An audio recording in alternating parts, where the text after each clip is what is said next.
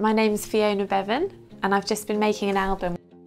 It is a record of my life recently and it feels really cohesive, it feels really, really right. The devil makes work for idle thumbs, but the devil's so busy. It was all natural timing and organic and human, and often that's the kind of thing that doesn't come across in a record. You know, like Fiona's playing her guitar and singing the song to you, and if you went and saw her do that live, you're going to get the same feeling, you know, it's the same essence.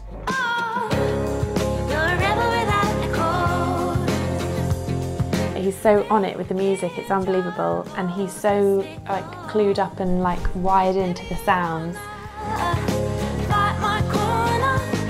So all the songs are basically true stories, which are more or less fictionalised. For example, Rebel Without a Cause was definitely affected by the riots that happened right next to my house. No point waiting in the corner queue. No jobs going, I'd rather be with you. Go wherever you're going. They say Talk to strangers is kind of my motto for life, and it's kind of what we do. If you go out, if you're a musician, you're out every night meeting people and talking to people, and I think strangers tell you their secrets. must never talk to strangers, or let the strangeness near. There are some heartbreaky songs on there. There's a couple of very beautiful, glowy love songs, which are the hardest songs to write, really. Too good to lose. Don't want this to be over.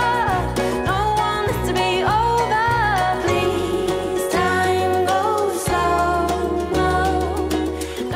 Yeah, so the sound has definitely been helped a lot by the fact that we've used a lot of old equipment, loads of analogue stuff, and gear from the 60s and 70s. So it sounds like a record. It really sounds like a record, like a real record, you know?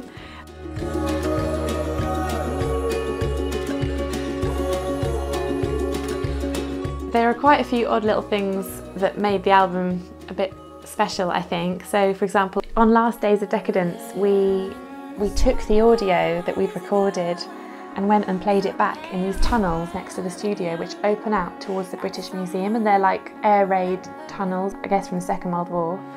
And we went in there with the audio and played it and recorded the echo. So we've got these crazy swells of air raid tunnel echoes and stuff on the track, and it's just extraordinary.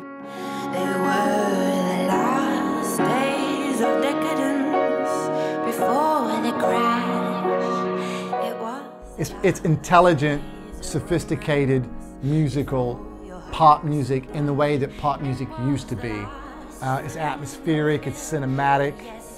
I think she's an artist in many ways, in my own mind, like somebody like a Joni Mitchell. She's connected to that sort of lineage. People that sang songs with acoustic guitar, and they were folky, but they were much more musically diverse than folk. And folk is too small of a box to put them into.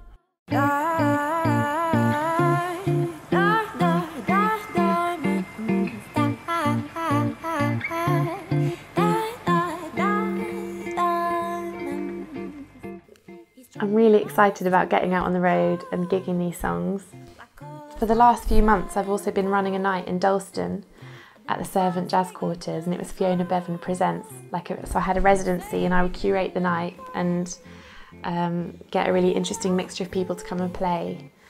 And it was really, really special, and it helped me road test loads of the new material actually to really packed out but small and incredibly sort of attentive and lovely crowd. And it does feel as if the album has come out of that.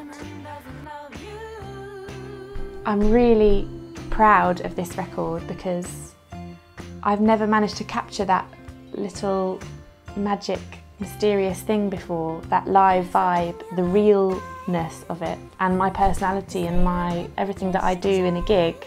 It's very hard to pin it down into a record, so I think we've managed it, and to me it just feels a little bit magic.